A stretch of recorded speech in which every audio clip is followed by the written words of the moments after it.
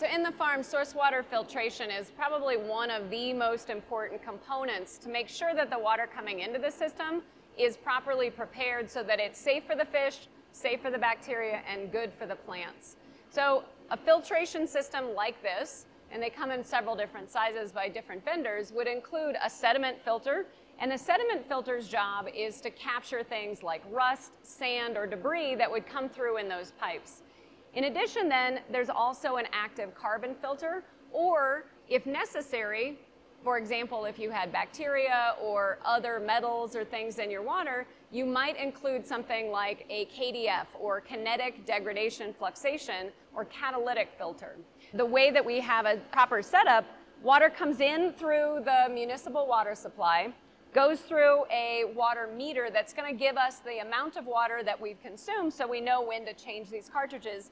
Each one has a usable life, and we need to look at the manufacturer's recommendations for how often to change these.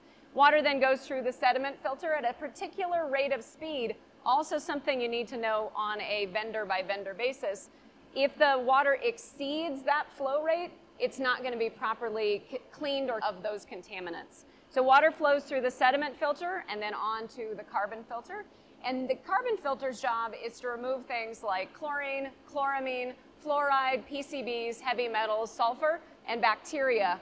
And that then would allow us to have the water go out into our system. Usually we have a float valve that goes into the sump, and that will automatically top off water as it's needed.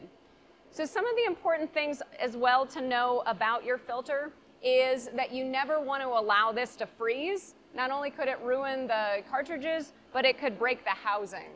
You also want to replace those cartridges, as we said earlier, on a predefined basis. And you want to ensure that your flow rate is always at that proper rate of speed.